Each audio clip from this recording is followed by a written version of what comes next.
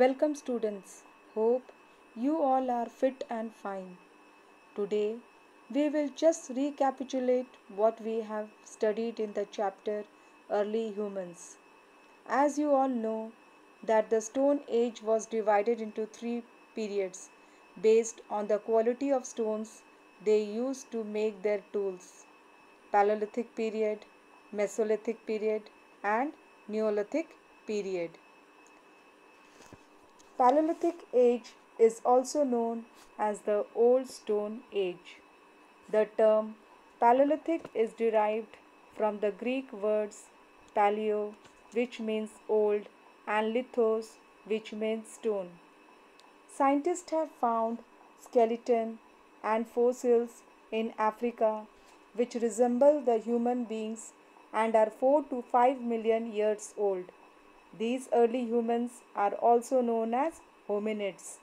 They are considered as ancestors of humans. The Stone Age can be divided into three periods as you know. Paleolithic period, it lasted from 500,000 to 10,000 BCE. Mesolithic period lasted from 10,000 to 8,000 BCE. Neolithic period lasted from 8,000 to 4,000 BCE. Children, today I will cover Paleolithic period and its features. First feature, food gatherers. Early humans were called food gatherers. Children, why they were called as food gatherers do you know? Because they gathered fruits, roots, seeds and leaves from the plants around them. They were also called as hunter gatherers because they hunted wild animals, birds and fish. Second feature is clothing. They use the leaves or bark of the trees and furs of animals to cover their bodies. Can you see in the picture, children? Dwelling place. Third feature is your dwelling place. Early humans used to live on trees or in caves. Fourth feature is your tools. Early humans used stone tools. They used two techniques to make stone tools: stone on stone and pressure flaking.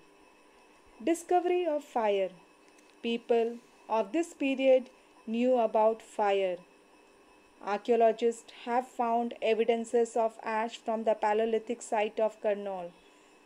You know, children, that they would have used fire for various purposes. Might be for light, to cook meat, and to scare away wild animals. Sixth feature is your art. Early humans painted on the walls of caves. In the picture, it has been clearly shown, children. Such paintings have been found inside caves in Bhimbetka in Madhya Pradesh. These cave paintings have been declared as a World Heritage Site by UNESCO. These paintings give us a considerable idea about their social life and economic activities. They depict hunting, food gathering, fishing, and other human activities. Some of the major Paleolithic sites are Hansgi and Karnal near Krishna River, riverbeds of Son River in Punjab, now it is in Pakistan, Kashmir, Narmada Valley, etc. Thank you, children.